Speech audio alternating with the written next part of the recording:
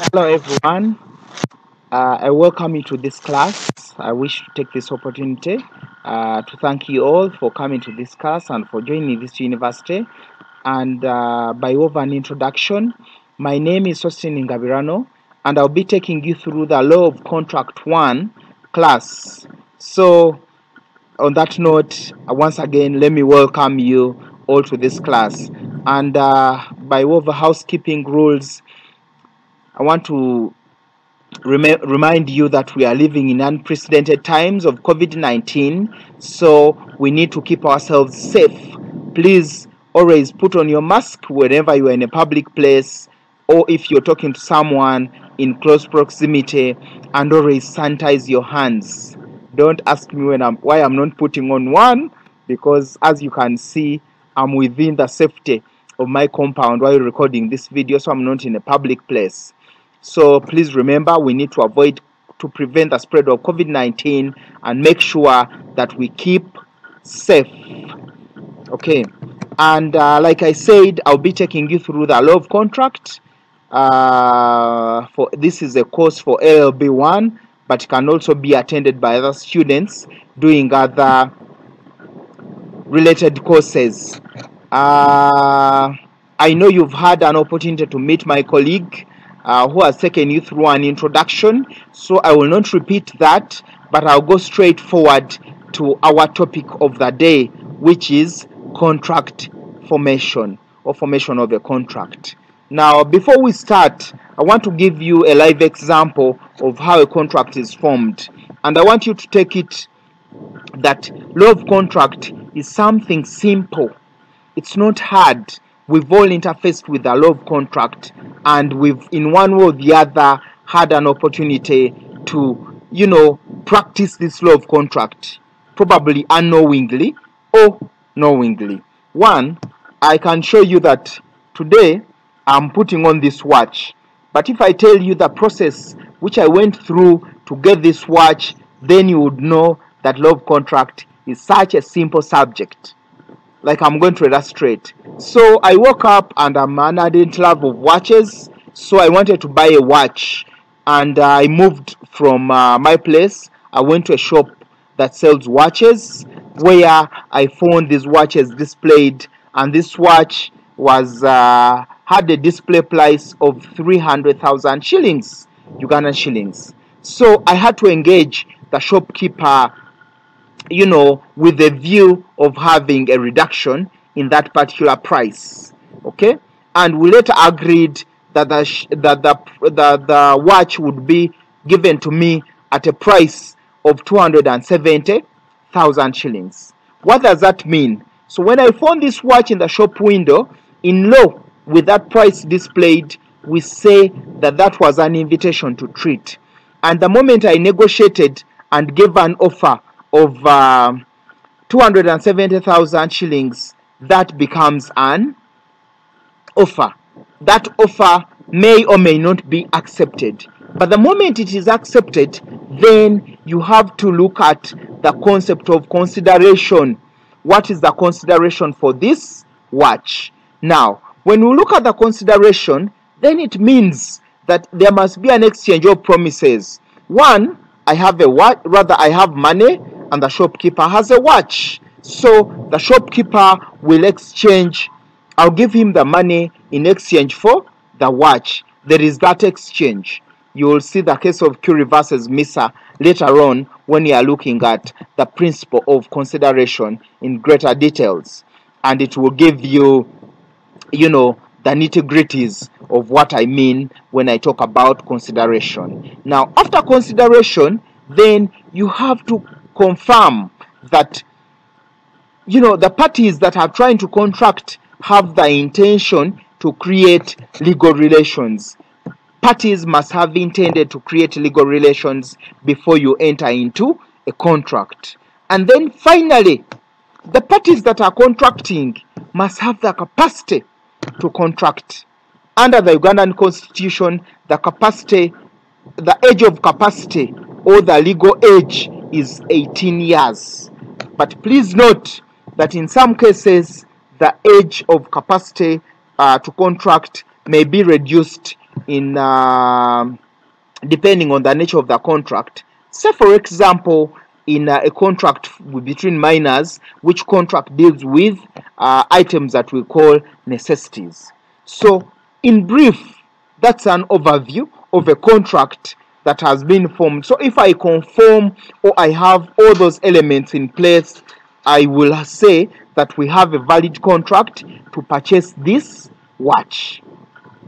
And as I know that all of you have in one way or the other engaged in this kind of transactions. You purchased one thing or the other. So in purchasing that item, you've actually undergone a process of contracting.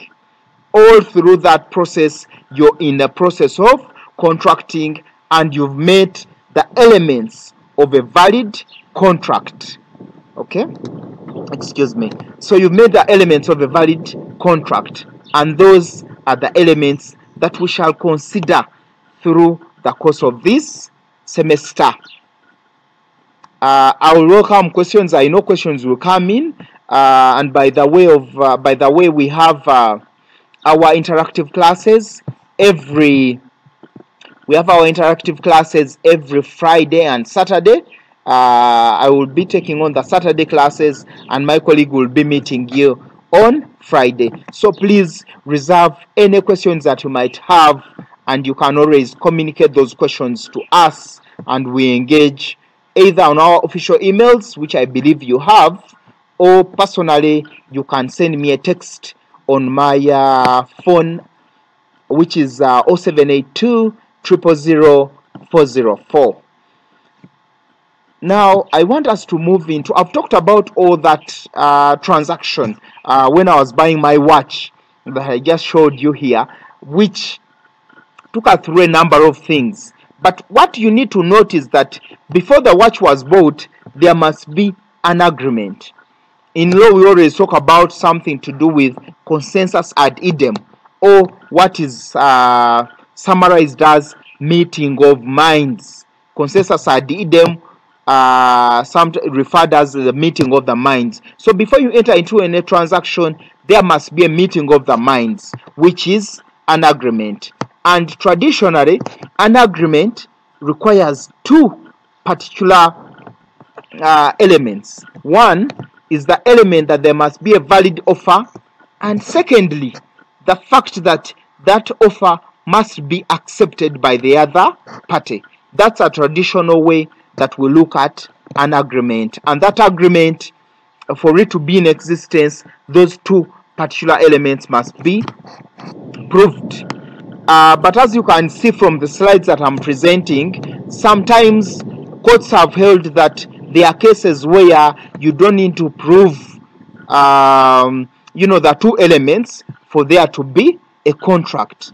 Like in that case of Trentham Limited versus Agricultural Lasfa, where court stated that the strict analysis of an offer and acceptance was not necessary in executed contracts in a commercial settings. Please note that in some cases you may not have the two elements specified or identifiable, but in normal cases, for you to talk about an agreement, there must be an offer and there must be acceptance. Thank you.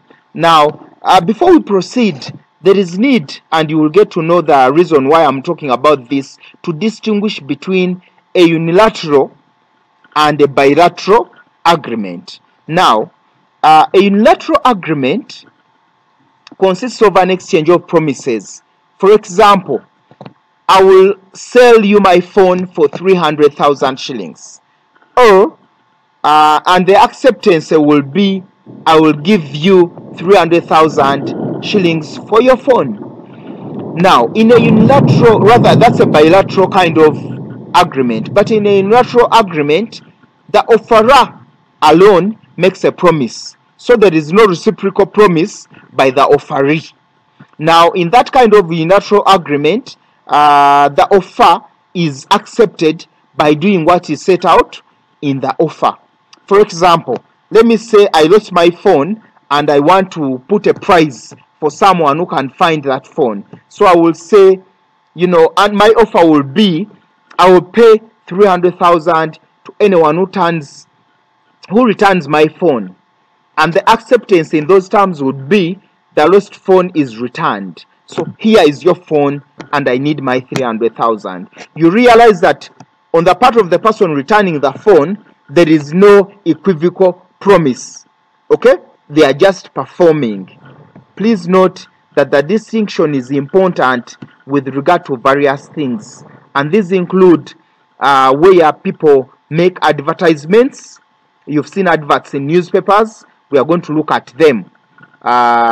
Two, that distinction is also important when we are looking at revocation of offers, and then it's equally important in communication of acceptance, as we shall see when we are looking at communication of acceptance. So please bear that those three important points at the back of your mind so that they can help you when you are looking at the other parts of the course under this offer. So thank you. Let me take you now to the elements of the contract, the ones I talked about at the beginning. And I want us to start with the element of offer. What is an offer in the first place? So an offer has been defined as a definite promise to be bound, provided that certain special terms are accepted. And this definition can be found under Section 2A of the Contract Act. Please note that for there to be an offer, that it must be clear, definite, and certain. But there are particular elements or terms that must be fulfilled for us to talk about a valid offer. And these include the following. 1. An offer must be communicated so that the offeree may accept or reject it. Because you cannot talk about acceptance when there is no communication of an offer. Please also note that the offer may be communicated in writing. You know, when you write down some note, it may be oral by speaking, or it may be oral, or it may be by some sort of conduct whereby you act, and the conduct becomes very important when we are looking at acceptance of unilateral offers. Remember what I talked about when I was distinguishing them, that a unilateral offer is accepted by conduct. You perform the terms of that offer, and we are going to look at them in greater details during the course of this lecture. Then, thirdly, rather, an offer may be made to a particular person, one person, or it may be made to a group of persons, or it may be made to the whole world. Now the question I would pose to you, is it possible to make an offer to the whole world? Do you think it is practical in your understanding? I don't know.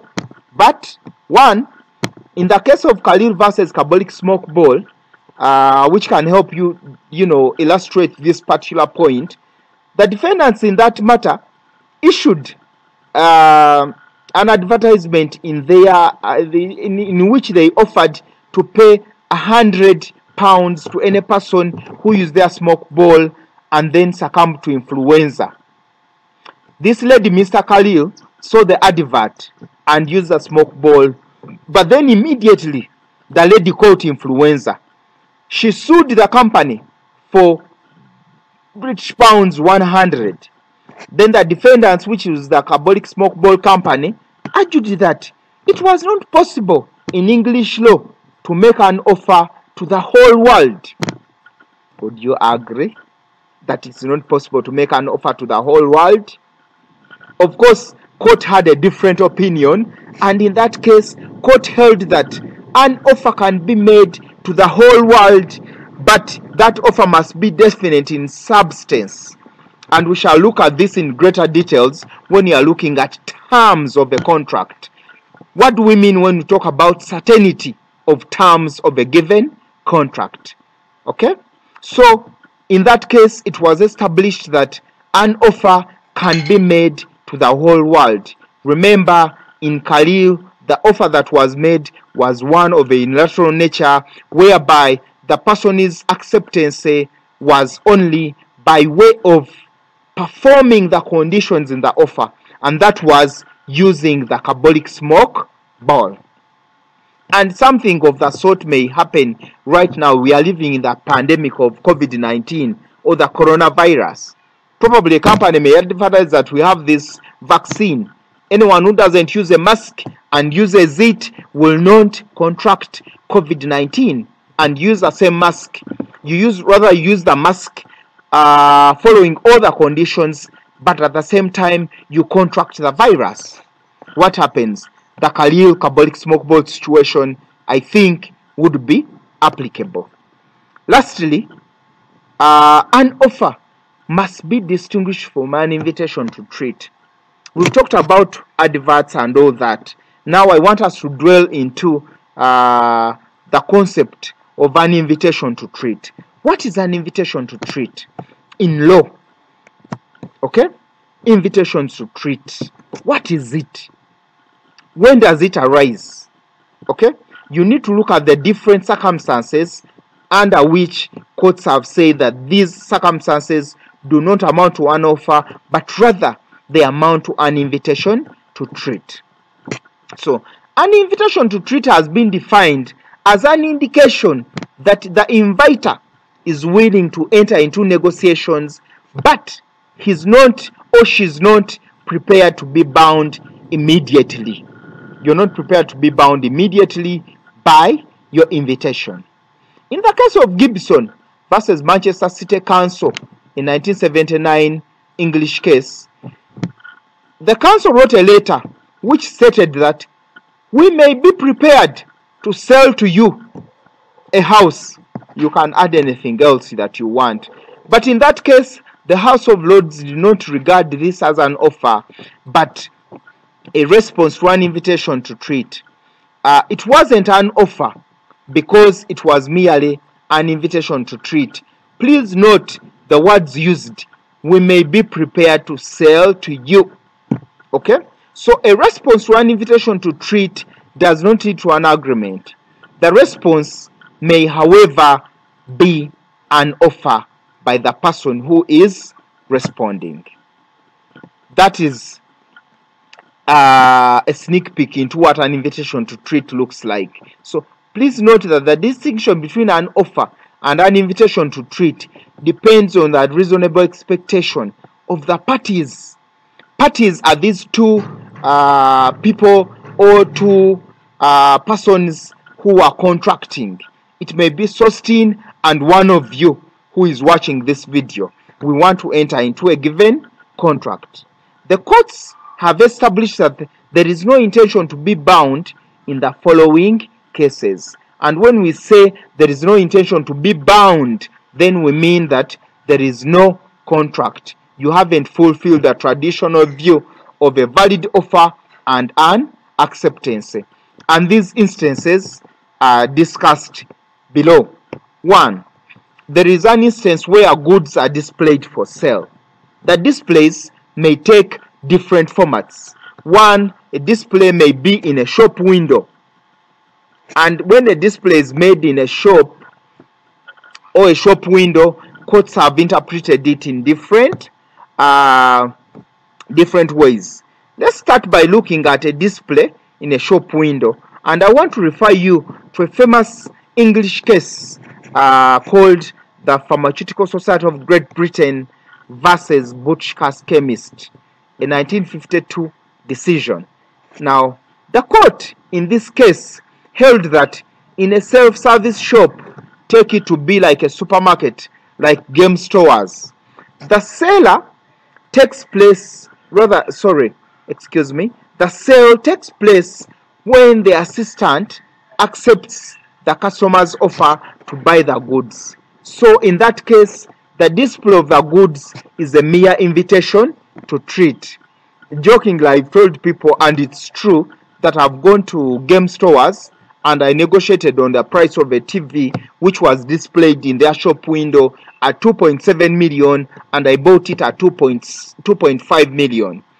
And because I was using my knowledge of law of contract to negotiate, and I told them, you've displayed 2.7 million, but I have 2.5.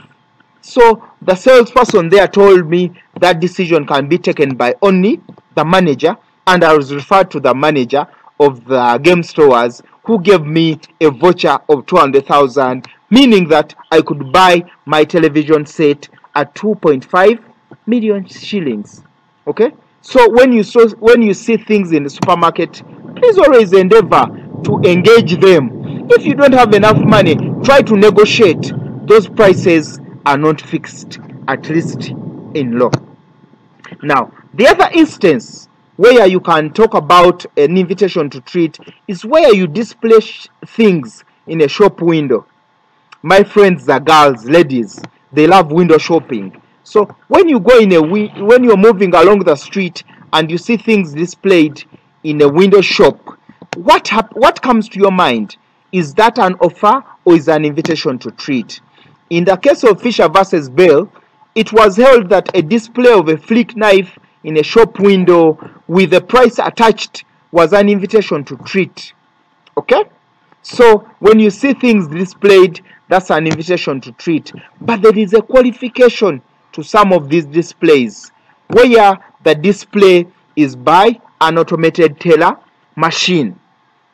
Say these machines that sell Yaka tokens or even airtimes. I've seen one by a company called Payway. So when those machines display, because you have no opportunity to discuss with the machine, then that becomes an offer, because the moment you insert money in the machine, then the transaction is complete. And there is a famous case by one of the famous lords, Lord Denning. It's called Thornton versus Shulen Parking. In that case, Lord Denning held that vending machines and automatic teller or automatic ticket machines are making offers, since once money is inserted, the transaction is irrevocable. Okay, we shall have a deeper discussion on this when you are looking at issues of terms of a contract. There is a topic on terms. If I discuss it to you, I will remind you this particular concept. If my colleague does, I know he will also, do the same.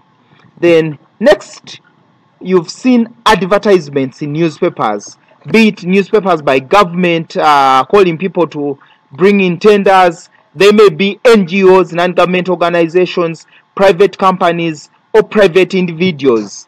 Those adverts are merely invitations to treat, because if they were offers, then would open up a floodgate of litigation. Why? Because if I make an advertisement and call you, it will be an offer to the entire world, and if you all accept, then I will be in breach of the contractual terms if I do not provide what I had advertised. Please look at the case of Petridge versus Crittenden, 1968, which explains the concept of advertisement. To continue with invitations to treat, there is a concept of when you advertise and your advert conforms to the point of being a unilateral offer. Now, things which are unilateral in nature, there is a problem always of limited stock. But when you make an offer which is unilateral, like what happened in Khalil versus Kabalik Smoke Ball, then the advert in the newspaper will become an offer and not an invitation to treat. Please read that case and get to know the distinction between an invitation to treat and an offer. Because when you advertise to the whole world and the mode of acceptance is by way of performance, then whoever performs the conditions that you put in the advert, then that person will be accepting your offer. And that's what exactly happened in Khalil versus Kabalik Smoke Ball. We shall revisit this decision when we are looking at the concept of acceptance. So I would advise you, please take out time, read this authority and understand it very well. Now, the other invitation to treat that I would want you to focus on is one, auction sales. When there is an auction, as you will see in cases such as Pine versus Cave, an auction is an invitation to treat. There is a lot of information regarding auctions, auctions being invitation to treat. But what I want you to note is that when there has been an auction and the auctioneer, calls for people to make bids, the moment the hammer falls, I think you've seen those auctions in churches where they count 10,000 one time, 10,000 the second time, 10,000 the third time. When the hammer is hit, then the auction is closed. Then the last price becomes now the offer, which is then accepted by the auctioneer, and the transaction is concluded.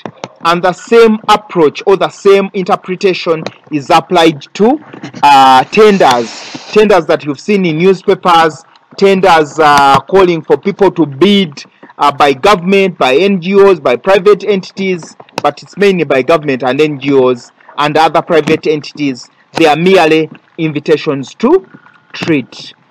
I hope you can take out time and read in deeper details. There are cases which can explain this in greater details in a book by Ewan McKendrick called Contract Law, Cases and Materials.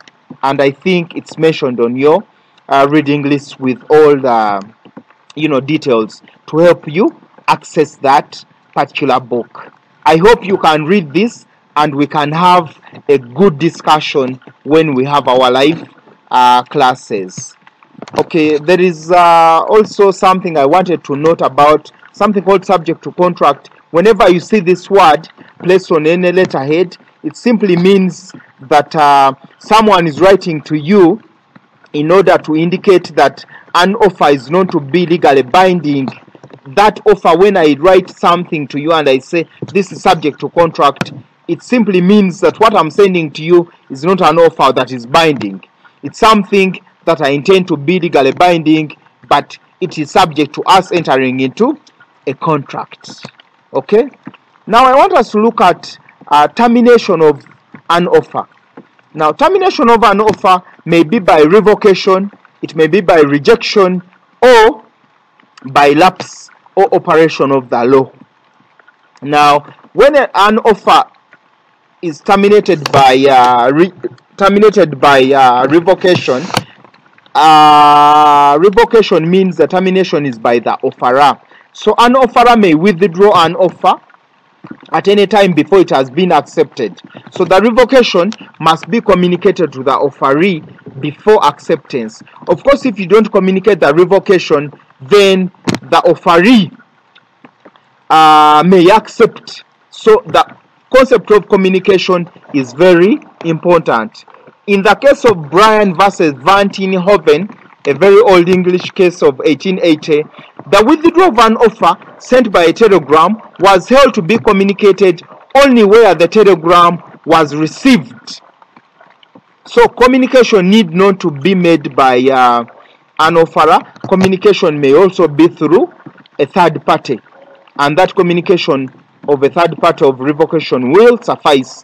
In the case of Dixon versus Dodds, the plaintiff was told by a neighbor that the property which had been offered to him had been sold to a third party. It was held that the offer had been validly revoked. So an offer to keep an offer open for a certain length of time can be withdrawn like any other unless an option has been purchased. For example, consideration has been given to keep the offer open. We should refer you to the authority of Rutledge versus Grant. With regard to a unilateral offer and revocation of the same, it has been held that for you to revoke a unilateral offer, you must remember unilateral offers are communicated via print media. So you must communicate that offer in the same manner that, rather you must communicate the revocation in the same manner that the offer was made. So if you made your offer in the New Vision newspaper, then the revocation should equally appear in the New Vision newspaper. Okay? Sorry, I'm rushing through this. I've been interrupted by the rain and I want to finish this recording, but most of the information that I would wish to communicate to you about is displayed in this particular slide, which is depicted below this video.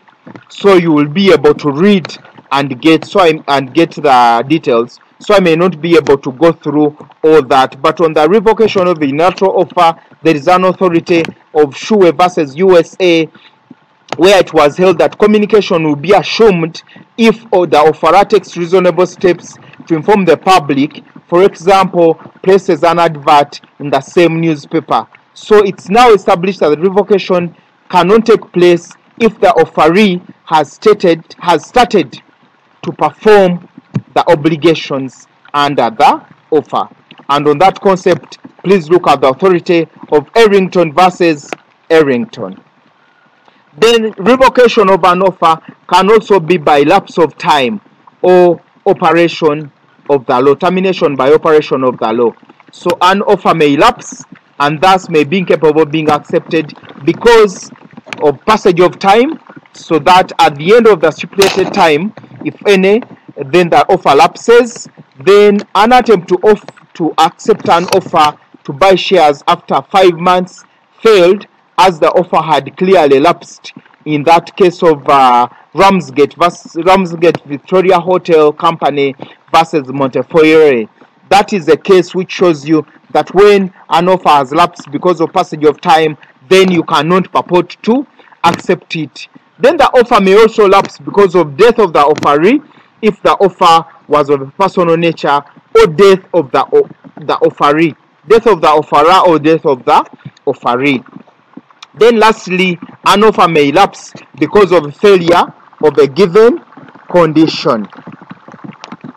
Then the offer may lapse because of a rejection. An offer can be rejected. How can an offer be rejected?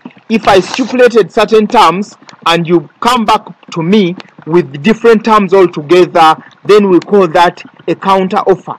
Remember, acceptance simply means unqualified assent to the terms of an offer. So if your acceptance comes with a different term altogether, then we say that that is a counter offer and that offer cannot stand. It will be rejected because, rather, it will be rejected by reason of the counter offer. That's all about the rejection. Other things you can always read about the rejection and how it can happen. I've provided the slides and other materials on our e-learning platform. Then please note that a request for more information is not necessarily, a rejection and does not lead to a termination of an offer. So sorry for the last slides. I've been really very fast. I was caught up by the rain, but that was it about an offer. Other materials shall be provided in the due course of the lecture, and we have materials on our platform. Please make sure that you can access them and also follow the reading guide which is available on the platform. In our next class, we shall look at acceptance as the next element of a valid contract. Please stay safe and keep time. Bye-bye.